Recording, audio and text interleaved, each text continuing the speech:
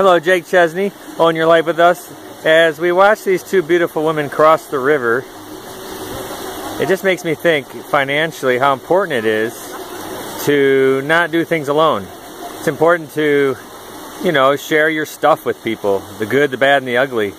You're much more likely to make it across safely because if, you know, things get off track, you've got a friend to hold on to or to get ideas from and things like that. So just encourage you, if you don't have someone, find a professional like me, find a friend, a family member, someone you trust, just to let them know how you're doing, exactly where you're at. I've known people who haven't done that, and it's really caused problems because all of a sudden, boom, surprise, and nobody really knew, and people wouldn't have known. So don't cross the river alone, and my wish for you is that you will decide to take control, that you decide to join this journey with us, so that you can have the freedom that comes from living your life by design.